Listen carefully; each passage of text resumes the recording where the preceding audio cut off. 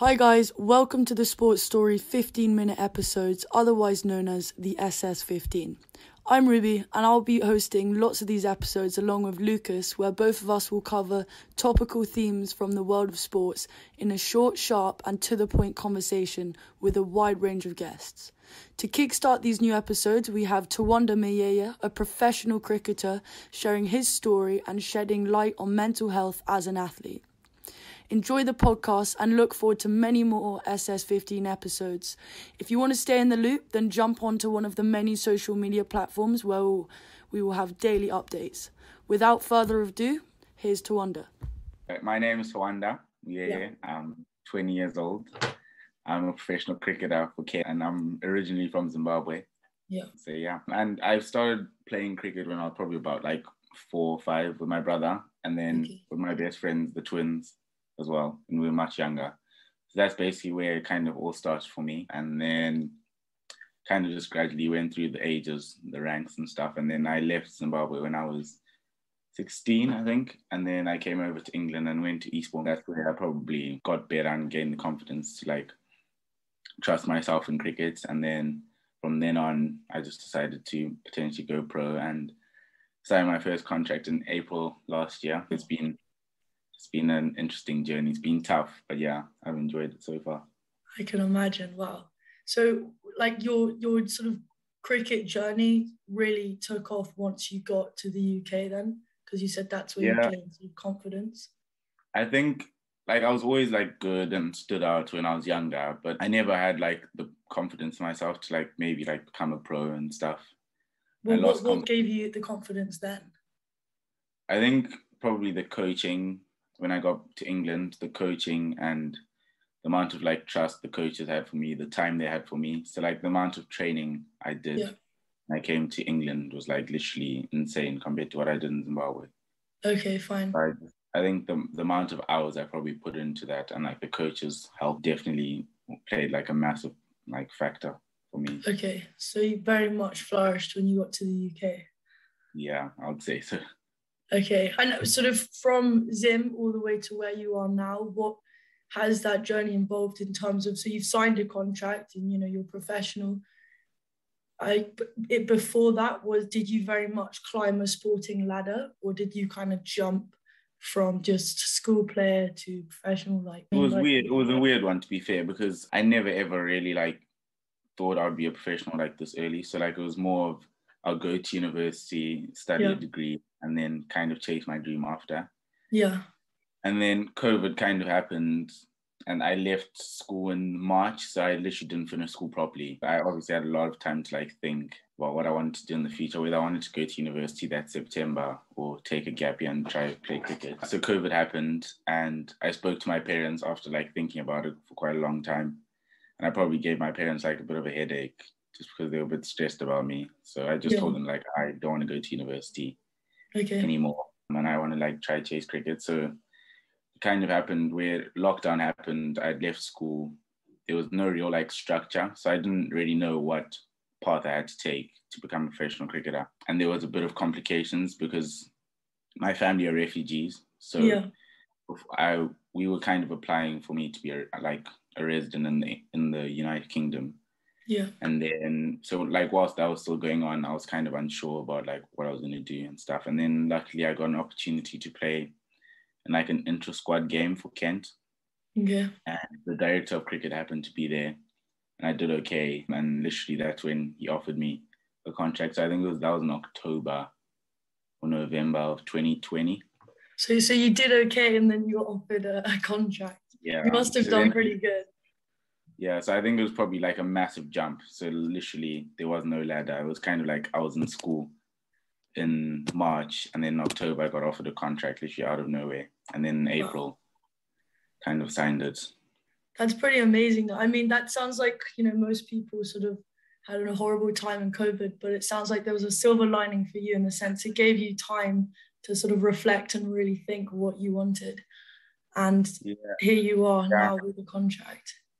Yeah, to be fair, COVID was hard though, without saying, and everyone I'm sure found quite a tough period. So did I, mentally, physically, and everything. Really? So yeah, it's quite nice, like when things like that happen and stuff. And luckily, I got to see loads of my friends during that summer, so it took my mind off a lot of things. Yeah. So yeah. What was your reaction, or sort of your reaction like when you were offered the contract? Because that really is quite a sort of jump, the way you've explained things. Yeah, I was really happy actually, just because like it happened so quickly. Probably happened 5 years before I thought it would. That's amazing. That was like pretty cool. Yeah. Your dreams are now chasing you. I know my parents. So like it was nice to like be able to tell my parents and my siblings, because my brother and I like always wanted to be professional cricketers when we were younger, I guess.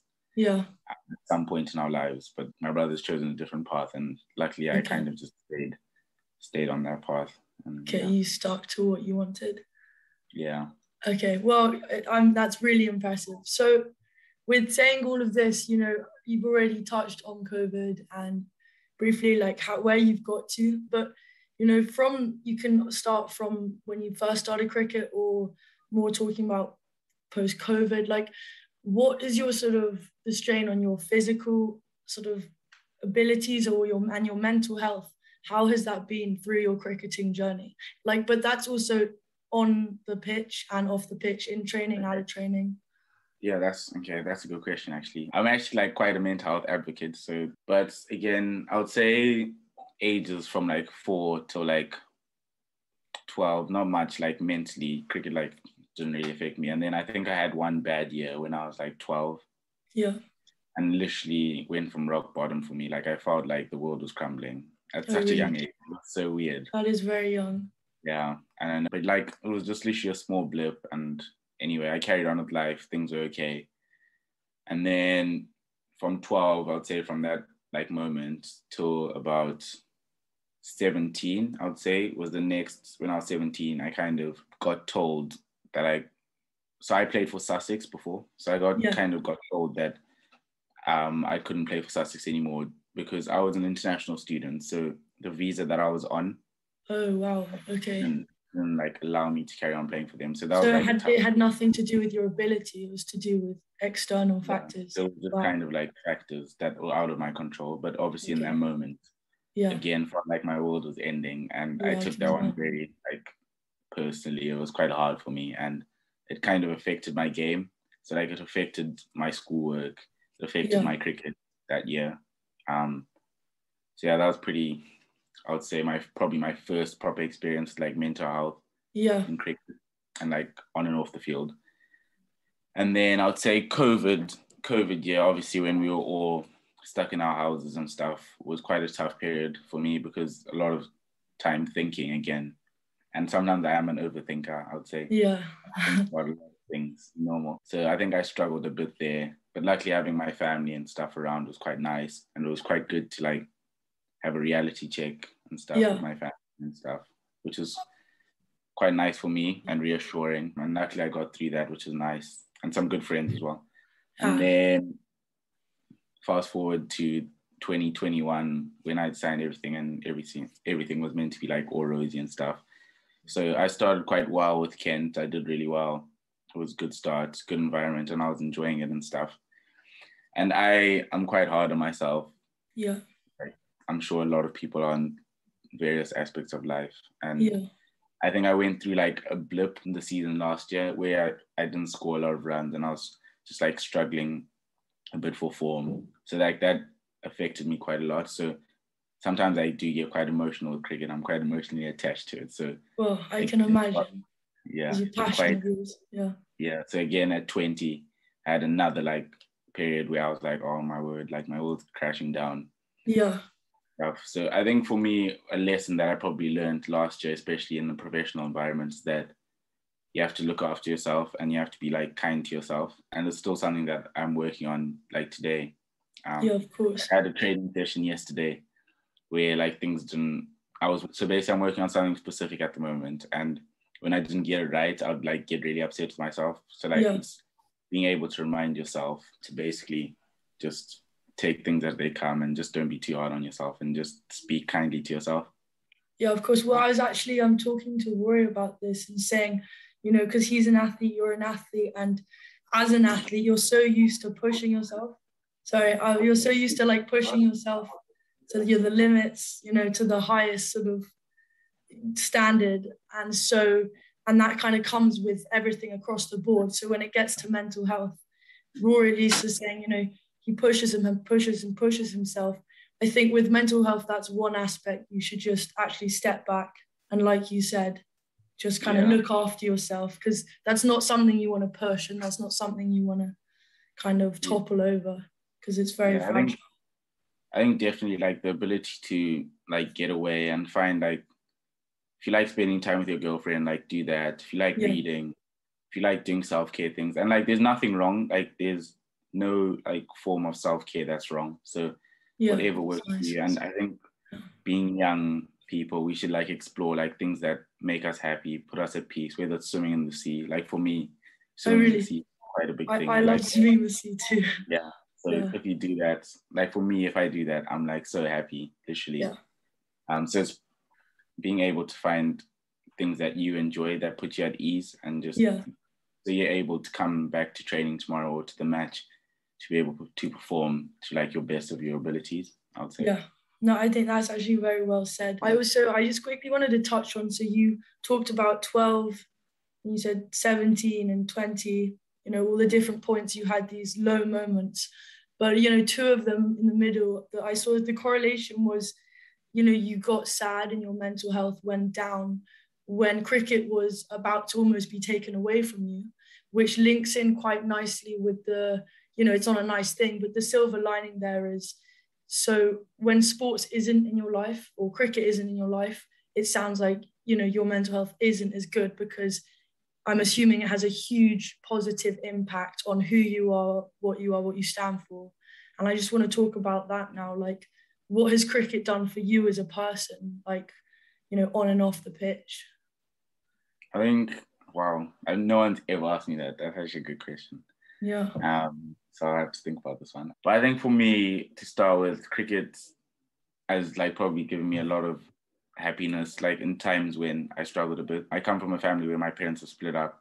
So I think definitely cricket and rugby. I played rugby a lot, but cricket in particular was my favorite. So it helped me like spend time with people, be with my friends, get to know new people, and kind of made me like put things like to the back of my mind and just enjoy what I'm doing. And it still does the same for me today. It's made me some good friends.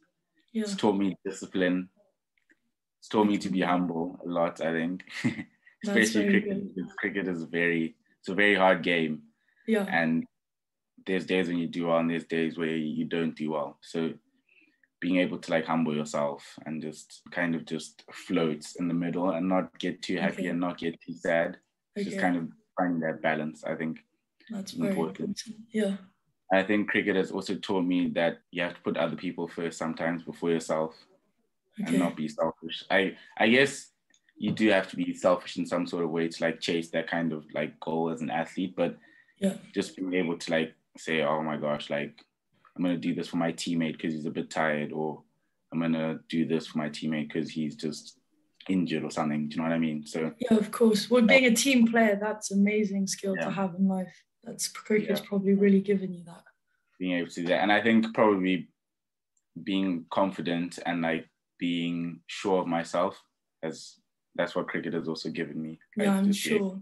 Myself and just be myself, because I think I am quite different, like cricketing wise, to a lot of like people. So it's sometimes you do feel inadequate or different and stuff. I think just also being able to embrace like who you are and what you do and stuff. So like that also goes in terms for things like fashion and stuff. Like I'm quite like, I just wear what I like.